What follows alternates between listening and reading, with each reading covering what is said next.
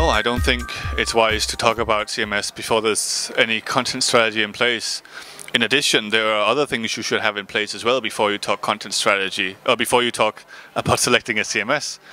So you could expand on the topic of strategy, and you can say digital strategy, goals and vision.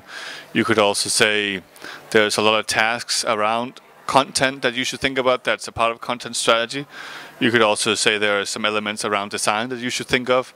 In general, what seems to be missing at the moment is this idea of what's the tasks I really want my website visitors to do on the website. But unfortunately, many organizations look at the tool first, and still technology take up quite a lot of these projects.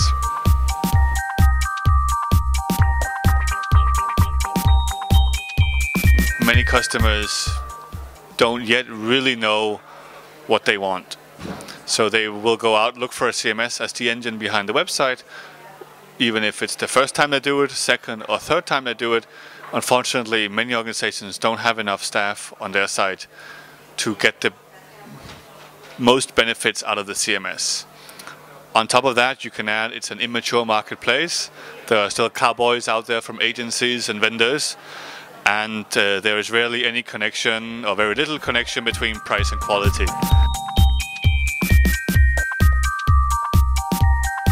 So what customers really buy into, so to speak, when they select a for free open source is the community and the idea that there are modules built by people around the world, some of them working with big companies, some of them perhaps doing it as a hobby.